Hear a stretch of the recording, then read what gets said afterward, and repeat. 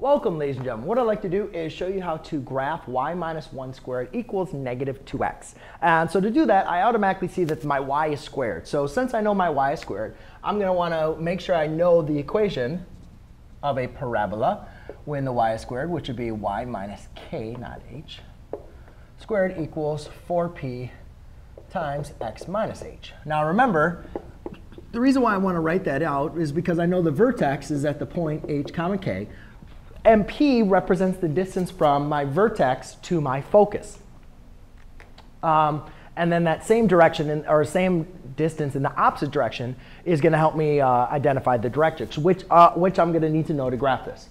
So just looking at this information, I can obtain that my vertex is going to be at 1, 0, right? I'm not subtracting x from anything, so I'm going to go at 1, 0. Perfect. So let's go ahead and graph that so far. So that's my vertex, 1, 0. Vertex, sweet. So now remember, since y is squared, I know my parabola is either going to open up to the right or open up to the left. So I need to be able to identify which way is it going to go. And that's all going to depend on the value of p. If p is positive, that means p is going to go to the right. That means the parabola opens to the right. If p is negative, that means it's going to open up to the left.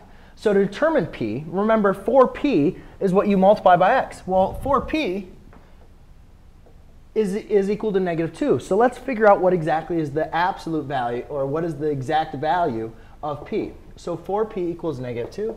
Divide by 4, divide by 4. P equals a negative 1/2. So therefore, I'm going to go negative 1/2 right here. That's going to be my focus.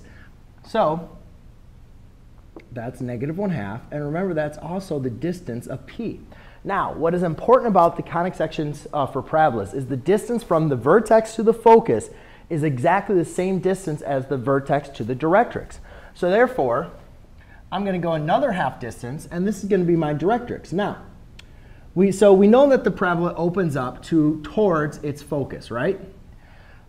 The other thing to understand about parabolas is they have axes of symmetry, right? And the axis of symmetry goes through the focus and the vertex. The directrix is actually perpendicular to that axis of symmetry, and the directrix is a line. So since we know that the x-axis is going to act as my axis of symmetry for this case, the directrix is going to be a vertical line. And when I see a vertical line, well, where does the directrix intersect at? Well, it intersects at 1.5, which would be like 3/2. And since it's vertical, I could say x equals 3/2 is my directrix. And the focus is a point. So when writing the focus, that's going to be only over 1/2, 0, right? Because it's only a distance of negative 1/2 from the vertex. But that's where that point is going to lie. So there you go, ladies and gentlemen. That is how you write that is how you graph a vertex and also identify the directrix and focus. Thanks.